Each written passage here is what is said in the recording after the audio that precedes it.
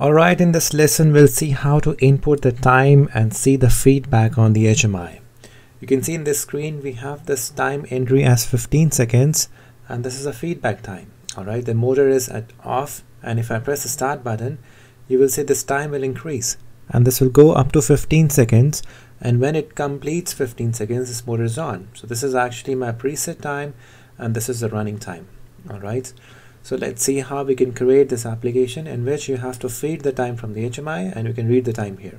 Alright. So to do that, you might have guessed that in the PLC logic we are using a timer. This is a T on block, and in the PT I took the double register MD10. Okay, double register. Now if you see, this is 15 seconds here. So in the HMI what you have to do is go to the HMI, take this IO field here. Alright, we need two IO fields. Okay, now if you want to write some text here just for the information, I will take a text input and I can write timing operation in HMI. Okay, if you want you can also increase and decrease its size from here. Yeah, this is okay. So this field over here, this is our preset time, so I will write it PT, okay, and increase its size by 16. This says okay. Then I will copy paste this one and I will write it as ET, which is my estimated time, or maybe your running time, whatever you want to call it. So this ET is here, PT is here. Now you might imagine that if I go to my PLC again, this thing over here, MD10, this is your PT, so you directly tag that with PT. Okay, so this one you can tag it with your PLC. I will go back here, PLC tag, this is MD10. Okay, so this is tagged. Now you must notice one thing, that in the PLC the default is it's written as 15 seconds. Okay, but if I take here just one, okay, in my PLC if I write 1, in my HMI you will notice as 1 second, but here you can see some decimals. Suppose if I write 0.001, press enter, and here you will notice it is 1 millisecond. So how this is happening? In that case, if you go to your HMI, you have to define some decimals, because the default input to the PLC timer is milliseconds. Okay, so you have to take 3 decimals here.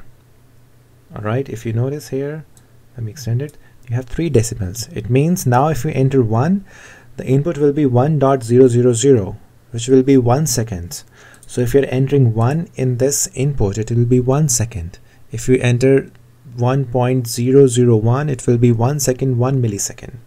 Okay, so similarly in estimated time, now we have to give the tag. Now what is the tag for ET? We have to find out in our PLC.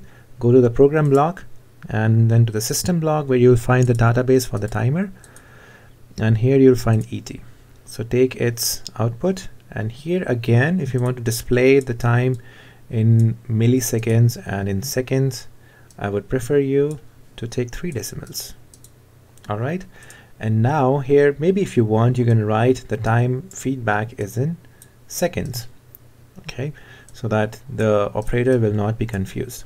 Okay, so this you can write a textual information here. So let's just download this one. Let me check the tag again and everything's okay. So when you download this one in your HMI,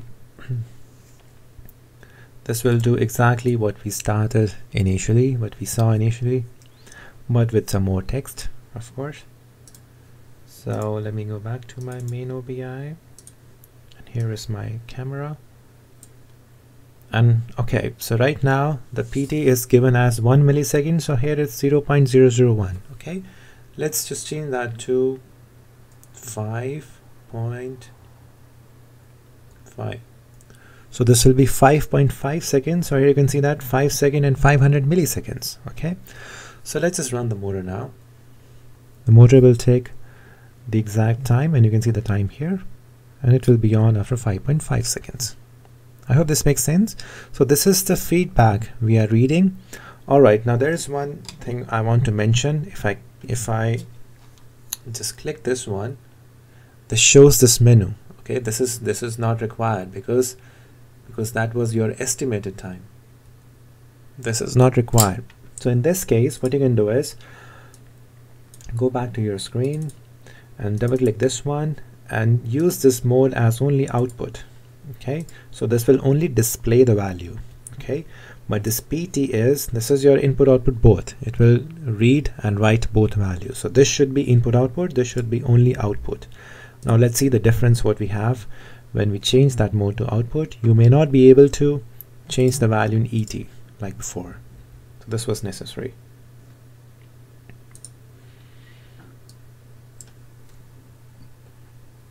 All right, it's running now. And here you see this is the same time when I press this one, nothing happens. But here it is changing because this is input output mode. If I press just 4, it will be 4 seconds in my PLC. So if you just want to see again, here you are. Okay, if I enter here, let's say 0.56, sorry, this will be taken as 560 milliseconds. Okay, the accuracy goes up to 3 decimals. So if I write 4.445, this will be 4 second 445 milliseconds. If you don't want this if you just want the, if your time range is not in seconds, it's only in milliseconds, you can remove the decimal points and you can just put your milliseconds directly. All right, so this is up to you how you want to use it. If you want exactly, let's say 1 hour, so you put 3600 and you can see in the PLC it's 1 hour.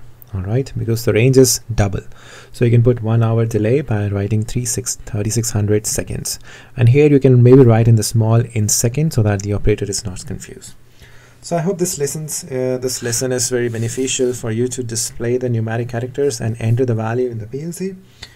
So let's see what we have in the next lesson. Thank you.